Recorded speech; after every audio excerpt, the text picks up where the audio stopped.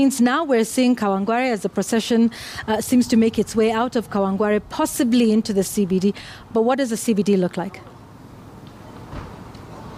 Well, Yvonne, this is the second Monday in 2 weeks that the CBD on a Monday doesn't look like its usual self. It looks more of a Sunday afternoon than what would have been a normal busy business day here in the CBD. From as early as 7 a.m. in the morning, activity here has been very limited, especially in the upper parts of the CBD where we are in Wabera Street, Kenyatta Avenue, Standard Street.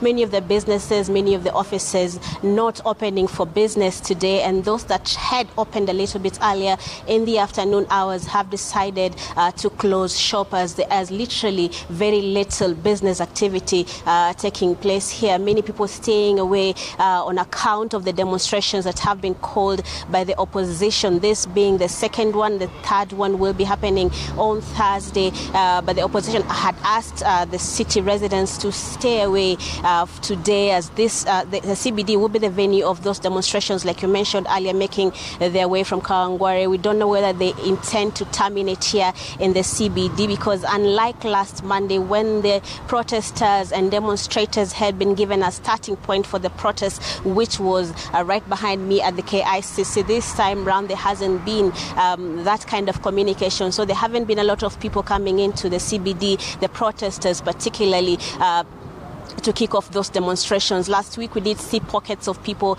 making their way into the CBD from as early as 8 a.m. By around 10, 11 a.m. we had seen the demonstrators beginning their action, and the response from the police, that is the use of tear gas and water cannons to disperse them. Today, a different scenario.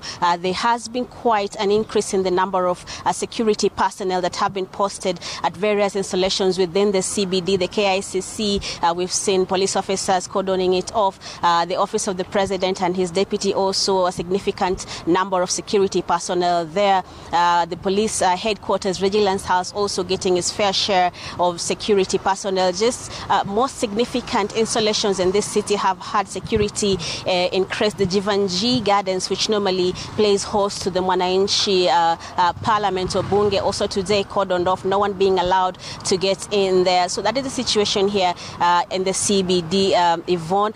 If my cameraman could just perhaps try and give us a clearer picture of what exactly we are talking about here. You can clearly see that this is about 3 o'clock on a Monday afternoon, but there is very limited activity taking place. Most of the eateries here have not opened. Their places that have opened operating at a very limited, reduced capacity.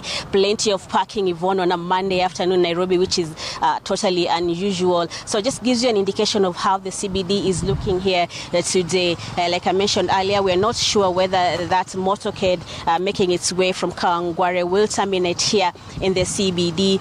But what we do know is that most of the entry points into the CBD have been cordoned off, have been blocked. Security personnel having erected barriers, of put in place a number of security officers who are just making sure that there is no unusual movement into the city of large numbers of people. But we are still waiting to see, as we keep a keen eye on that motorcade making its way, we'll be able to tell whether it will make its way here into the CBD or not. But as of this moment, the situation here is calm, unusually so. Yvonne? Thank you, Brenda Wanga, live from the CBD. Stephen, it's unusually calm, as Brenda says. It's akin to a Saturday